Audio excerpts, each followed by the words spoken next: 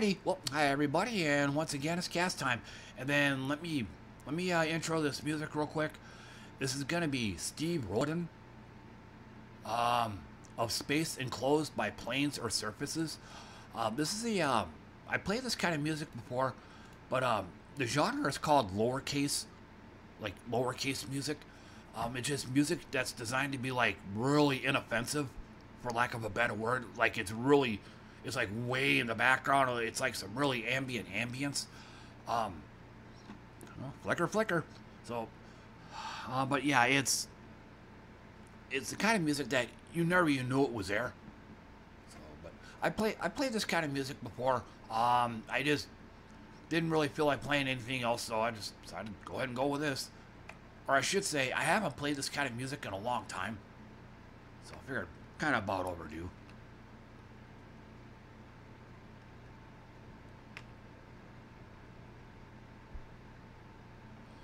But let's get her started. So, fairly active day today, or at least as far as the stream goes. Did my usual. I started off with, did my usual idle game tour, starting off with Idling to Roll the Gods. Played it for, I'd probably say about an hour or so. Yeah, played it for probably about an hour. Once I got to a good stopping point on that, switched on over to, I think it was Idle Research, but I was only on that for about 5 or so minutes. Trimps, same thing. I think with those ones there, I'm at a point in those where I just need to go on and do maintenance on them. Just, get all my, collect all my offline money. And then just, do all the upgrading I need to do, and then just go on to the next game. So, because of that, I'm thinking what I'm going to go ahead and do, provided I remember to, is, I'll just go ahead and start playing a whole bunch of other idle games that I have on my Steam page. Just play those, because I think for a lot of them, all I gotta do is just go on and do a quickie check on them. NGU Idle's one. NGU Industries might be another one. But Adventure Capitalist, although it's really gonna pain me to play that game. But you kind of get the idea. These games where I don't have to do a whole lot of work on them. Again, just upgrade what I need to upgrade, and then go on and just off I go. So yeah, I'm going forward tomorrow. I might just start doing that.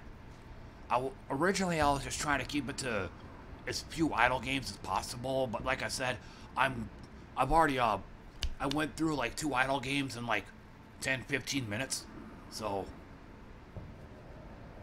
might as well just do them all like that. And then after those, I did Grim Clicker.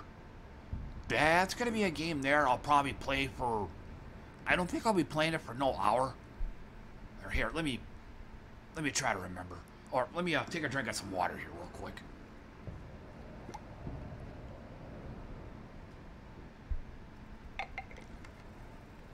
Actually, now that I think about it, yeah, I think I played Grim Clicker for probably about an hour. It's one of those where you can ascend, or you can start over.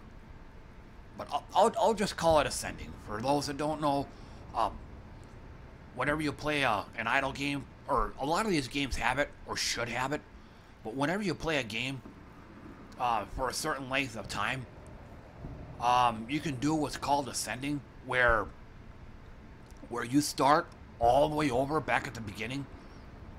You basically have to start from scratch, but you'll also be awarded some upgrade points or achievement points, some kind of ascension currency that you could spend on your next run, which will, increase your damage, increase the money you make, etc. So it's standard practice on most idle games. You keep playing on your current run until you get to a point where you can't advance anymore. It's called the wall. So once you get to your wall, then you're supposed to ascend / start over, spend your upgrade points, and with the intention of breaking past that wall and advancing further. You know, or another way of looking at it, advancing your wall. So, a state of constant improvement. So, but Grim Clicker and Idling to Rule the Gods, they're the kind of games where you can do this at a fairly good pace. So I can actually play those for a fair amount of time. Idle Research, I've said this in my other cast videos, it's one of the few idle games that I could think of where ascending isn't worth it. I mean, you can, and you'll get some extra currency, but I think with Idle Research, kind of a weird quirk that game has is you're already gaining, you sort of kind of already gaining ascension points, or in that game they're called golden flasks, golden potions. Yeah, but golden flasks in that game are the ascension points. But the weird thing about that game is you're already gaining them. You're already crafting them, making them, and all that. So you don't need to ascend in order to get more of them. You can just keep on playing. You can ascend and you'll get a lump sum of them, but the thing of it is it ain't much. So like I said, it's almost it's one of those games where you just go in, check the upgrades, or check and upgrade whatever you need, and you can just go ahead and quit afterwards. Trips. In the early part of the game, when you're trying to get established, at least where I'm at in that game, I've said this in other videos too, Trims has a cap system, like food, wood, metal, all those have a cap. You just a limit on how many of those resources you can get, which can be upgraded. I can't remember the names of the buildings, but once you get them, it'll double the capacity. So eventually you can get to a point where you have so many of these buildings, it's just like Idle Research. You can just go in, spend what resources you got. Usually when I do it, I just buy these buildings that increase your capacity. That way, so I don't have to be on as much. So now Trims is getting that way as well. Just go on, do my upgrades, and then call it good.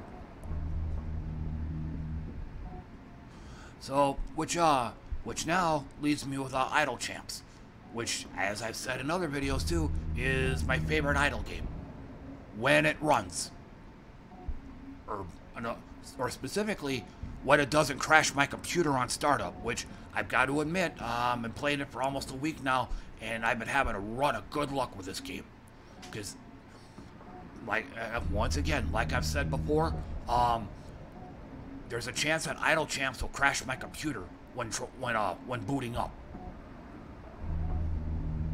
So yeah, but like I said, gotten lucky. The game started up just like that. So, but there's Idle Champs kind of does play like D&D. It's a whole bunch of different quests, and the whole game is separated into different campaigns.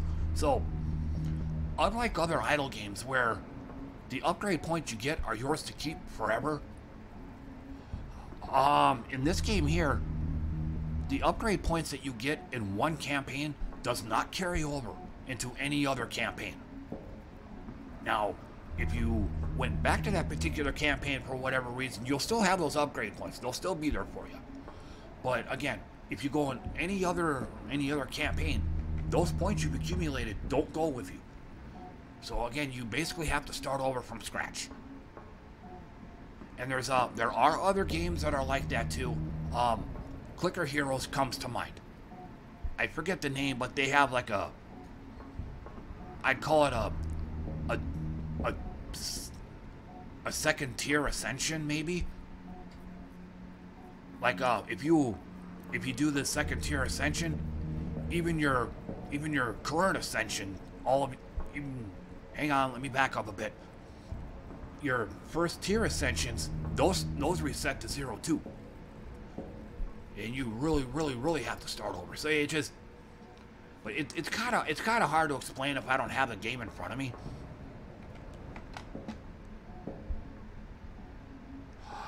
Of course. Moo just hit. I'm gonna go ahead and try pulling one up. Yeah, go into clicker heroes. Hopefully this shouldn't take long.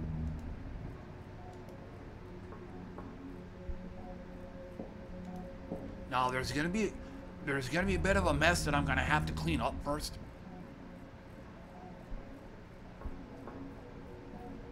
Okay, so it's up.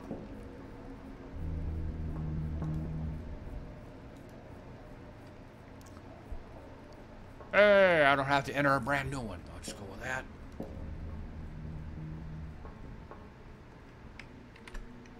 Oh, how about that? So it came up quickly. So let me kind of show you what I'm talking about here.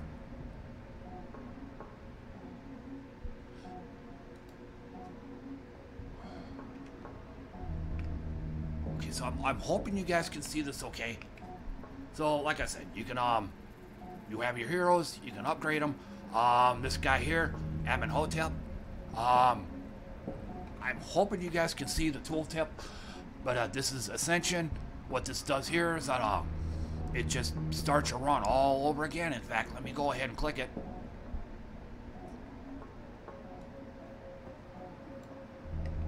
Let me double check something.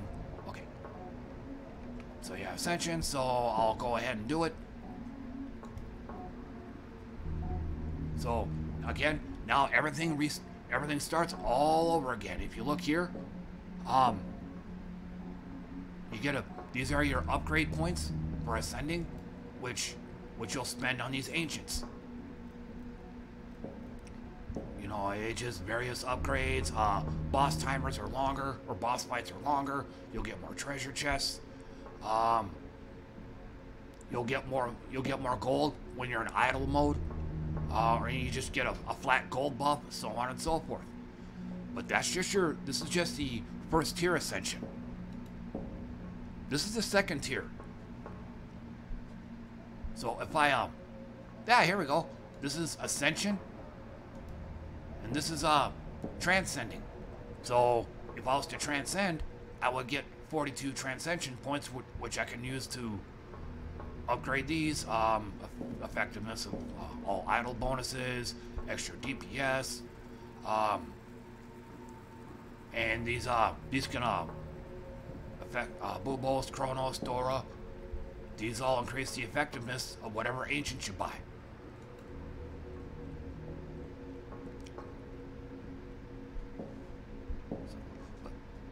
That was all I was wanting to show on that. But anyway, that's pretty much how Ascension works. But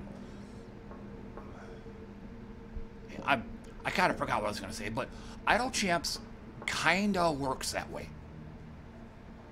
So once again, you can get upgrade points on your current campaign, but once you leave that campaign, you got to start from scratch, and then you'll start getting upgrade points from that particular campaign. And and I'd probably say there's probably about 10 different campaigns to choose from. So you've got a fair amount. Oh, and before I forget to mention again, yeah, today I did as far as videos go, I listened to a little bit of music, but eventually I fired up another Henry Rollins podcast. I think he talked about meeting William Shatner. I guess good old Captain Kirk in real life, he's this happy-go-lucky person from what I gather. But like I said, William Shatner as a celebrity, I've never gone goo gaga over him or anything like that, so I know very little other than the fact that he was Captain Kirk on Star Trek and he did like a whole bunch of extracurricular stuff. But bottom line, I guess he's like this really super intense, friendly person. And I guess he's also friends with Rush Limbaugh, a person that Henry Rollins has no love for. So,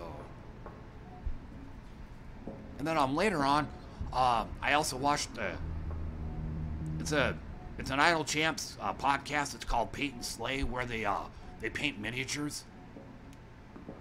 it's kind of a it's kind of a quirky podcast. I'm not a miniature painter myself, but it's still pretty cool to watch.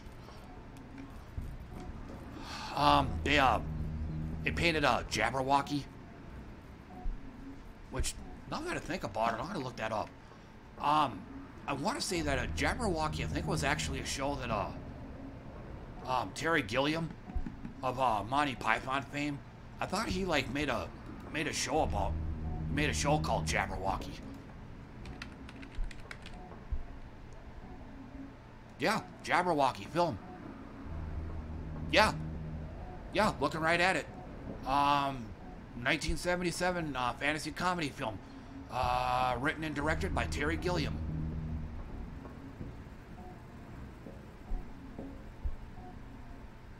But yeah, it was actually, I think it was based on a poem or something like that.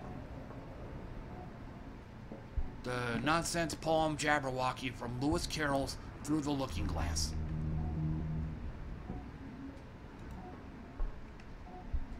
That's pretty cool. So,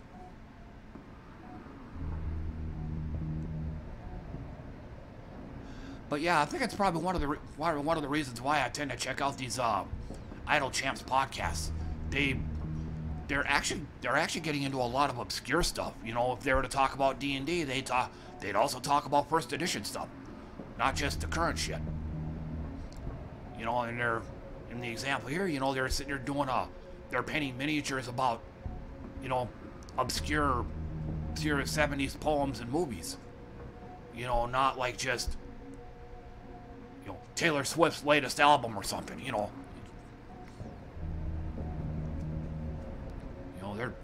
they're not picky, and they cover all the bases, for lack of a better phrase. So, anyway, I think I'm just gonna go ahead and call it good on that. I still have a fair amount to talk about. It's 17 minutes already. I wasn't expecting it to go this long. So.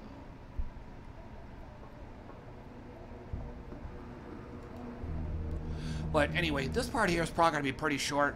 I didn't play much pinball today. I think for the matchup, I think I'm 0 for 2. So I tried doing a droids pinball. I tried doing a droids pinball run. I did okay. I didn't beat the high score. So Funhouse, on the other hand, I was freaking super close to beating the high score, but you know, I think I mistimed the active double score buff. Like, I made the shot that would have got me a good chunk of score, but I hit the buff button too late and I didn't get it. Had I hit that buff button early enough, I probably would have beaten the high score. That's how close I was. So, but nevertheless, I didn't get knocked down on the rankings because of those too much. And I didn't want to make the same mistake I'd made a few weeks ago, where I just kept trying over and over and over and over, trying to beat the high scores, but I kept failing over and over and over and over, dropping me further and further down in the rankings. So I went 0 for 2, and I just cut it off at that. Like I said, I don't want to lose any more matches. I don't want to lose the advantage that I got.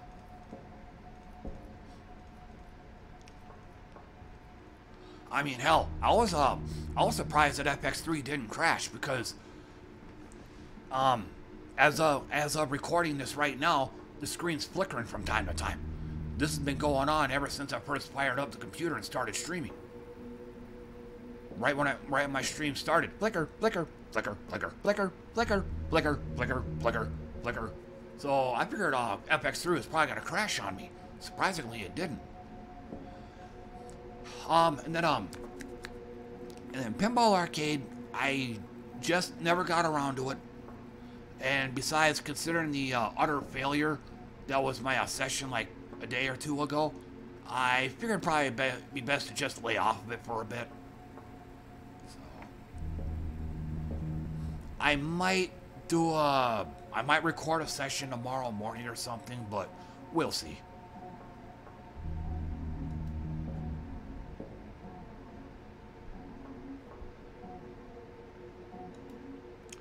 And then, I'm gonna go ahead and do commentary on this article, although I've looked at some of Jessica Wildfire's recent articles, and I don't know if she's really at the end of her rope these days or something, but yeah, they've gotten more smarmy and more sarcastic. She's become a lot more smart alecky in these recent articles. I'm not a fan of it. I liked it when she took shit like dead serious, because I already check out enough political comedic stuff in my life as it is. You know, Bill Maher. I think there's like one other I also check out. I can't remember the name right now, but yeah, like I said, there's enough political smart alecky out there. So it was kind of nice to check out her articles, because unlike a lot of these other people out there, she takes this stuff like seriously. So, but one of the weird thing is her current article is the ultimate cat bait listicle. It'll make you a millionaire in cat bucks. Now, like I think the day before, I got it on an email, and her original article is called "The Ultimate Toxic, Trashy, Clickbaity Thirst Trap of a Self-Help Listicle of All Time. It'll make you a millionaire, I swear." I'm kind of wondering what happened within the transition. Now, I did a quick look on both of the articles. They're, for the most part, exactly the same. There might have been a few changes here and there, but it just, I was wondering what happened. Why the sudden change in title just kind of had me curious.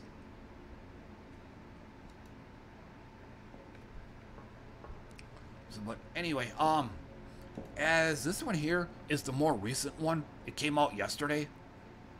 I thought I'd go ahead and check it out, but like I said, she's been pretty smart alecky in these recent articles.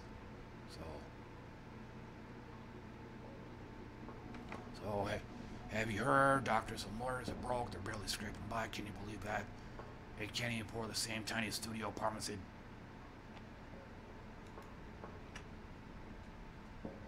Okay, so let's take a look at that.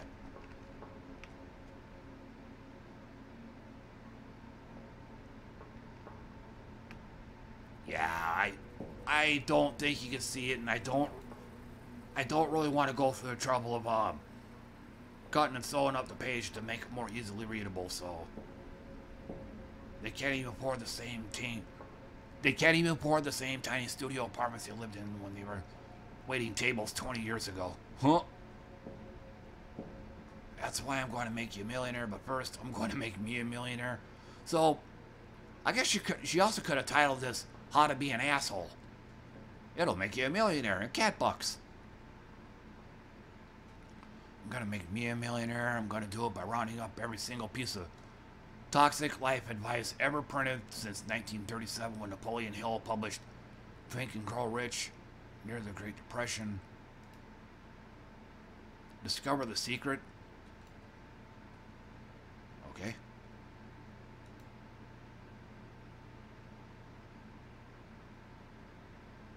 Oh, I think her other article, I think it was titled "Discover the Secret, but Don't Share It with Anyone Else." 100 years ago, Rhonda Byrne called The Secret. It made him gobs of cash. Yeah, keep paying me money. Be determined to remain ready until you get what you want. Don't take no for an answer. Do what you have to do. Bankrupting a bunch of single moms. So yeah, it's basically a con. So, only one thing matters, you. That's the key. Admit you're a selfish prick. Duh. Achieve inner peace through selfishness. You have to stop doing things that don't directly benefit you. That's a waste of time. Browbeat a barista and... God.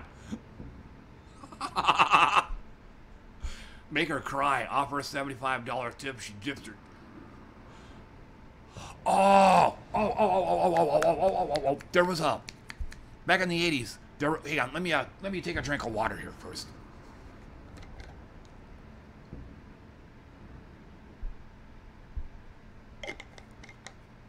Oh damn! I just read the rest of this. Holy shit. What I was gonna say is back in the 80s, pro wrestler Ted DiBiase, the $1 Million Man, his shtick, he would often bring audience members. He would bring audience members out and he'd tell them, "All right, get on your knees and bark like a dog." And this lady would literally do that, get on her knees and bark, bark, bark, bark, bark, bark, bark, bark. She'd start barking, and then he like dropped like a couple $100 bills on her. There you go. But man, after reading this, and you all thought Ted DiBiase was a douchebag. I mean, at least he actually gave you the money. Jeez. Unearth your ludicrous childhood fantasies. Elon Musk comes to mind. Or hell, any other rich billionaire or any other rich billionaire for that matter, which is what we're talking about, it seems. Focus on your inner child. Yeah, now that you basically have the infinite fun sheet, go nuts. Dig deep down into your psyche for all those crazy fantasies. Yeah, that's exactly what I'm talking about. It was the same thing I did back when I was a console gamer. I had a Game Shark. You know, you can put in the infinite money cheat. I just bought 99 of everything. So, our cutthroat capitalist culture won't let you make a simple living as an artist or a dancer. You gotta monetize the hell out of it. Yup. And I kind of said that about this music too. Like at the start of this cast video. I mean, no, I didn't. Oh, I forgot to mention at the start of this video, this is actually a second attempt. I got about 5 minutes in, just started hemming and hawing the words and saying the wrong shit, and nope, gotta have to erase this one and start over. But yeah, this is one of the things I said on my last attempt. Some of this lowercase music you're hearing is actually copyrighted. Yeah. Sounds of air conditioners, and they're trying to make money out of it. But yeah, it just... Right when I saw this, I recalled that.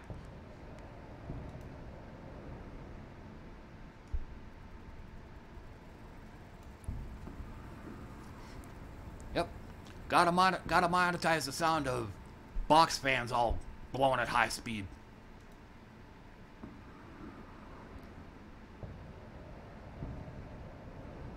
That's hard, and it's why most people quit. Our economy depends on 99% of the world settling for shitty, soul-crushing gig jobs. I mean, on one end, yeah, but it's classic. I mean, the shitty, soul-crushing jobs are the ones that are making the world go round. Of course, I totally missed this part here. So I think she's like talking about Uber drivers and stuff. Online shoppers. Not you though, you're different. You're special, you're unique. You and the countless million reading this are going to forge your own path. How are millions of us going to chase our wildest dreams while coexisting on a tiny planet with finite resources? Don't think about that. Believe in yourself. Limit others. Yeah, belittling other people to make yourself look good.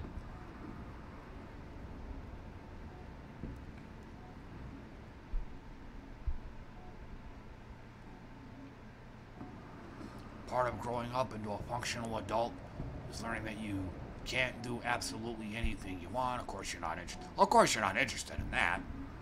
You want to be rich and famous, don't you? Don't you? Like I said, she's starting to become smart alecky in these recent articles. I wonder if it's her strained relationship with Medium.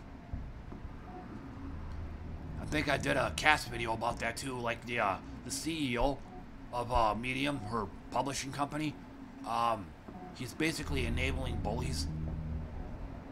Normal confidence won't get you anywhere. You've got to pathologically invested in fantasies. You have to be willing to go out into the world and oppose your... Yep. You have to pray in your... Do it hard you can. Strike Superman. Summon a demon. Assuming you don't become one yourself. Brainwash your way to self-awareness. And it looks like this is going to be a pretty long article. So I'll probably be cutting it off here at some point.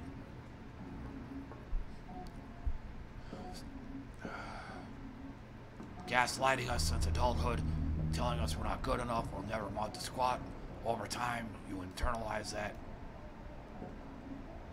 You should just pretend you don't have any. There we go. Exercise. Here we go. In one of my recent casts, I talked about this. She talked about this.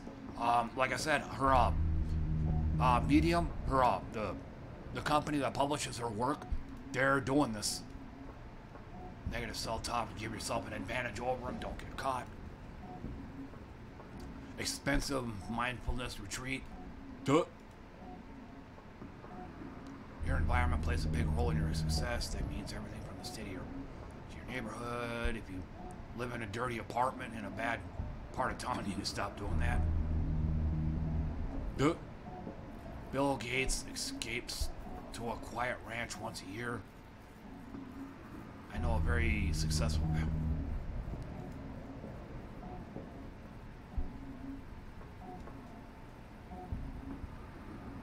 I don't know a whole lot about Bill Gates, but I think he's kind of like Steve Jobs.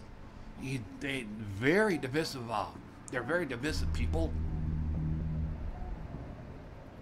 Some people love him. Some people fucking hate him.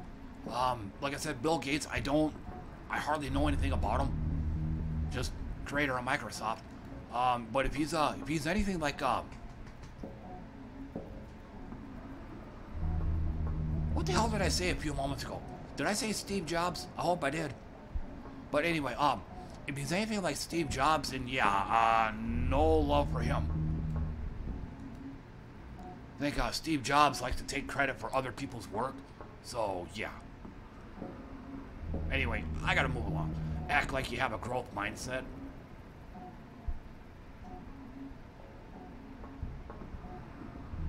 Who has time to read? Not you, my friend. Okay, so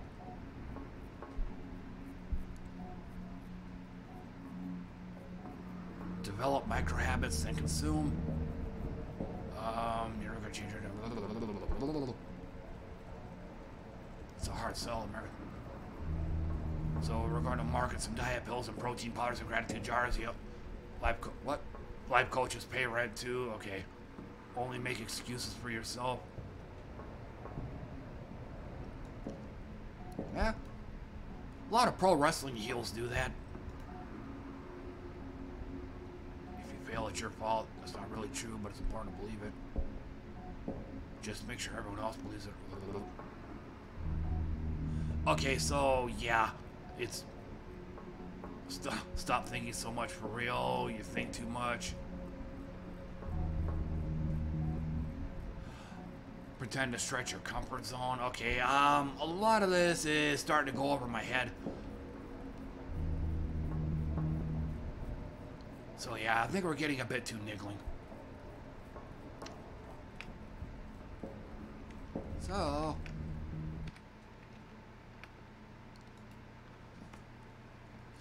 I'll just go ahead and call it good there. Gotta love that red line. So, but anyway, in case anyone hasn't noticed, I didn't use an actual background. Like, I originally had that, but at the very last minute, since I was gonna play this lowercase music anyway, I figured just using that would be about as good a background as any. Anyway, but otherwise, that's gonna do it for me. I believe I said all the things that I wanted to say today, so I'll just go ahead and call it good. But thanks for tuning in and listening to me, everybody. I appreciate that.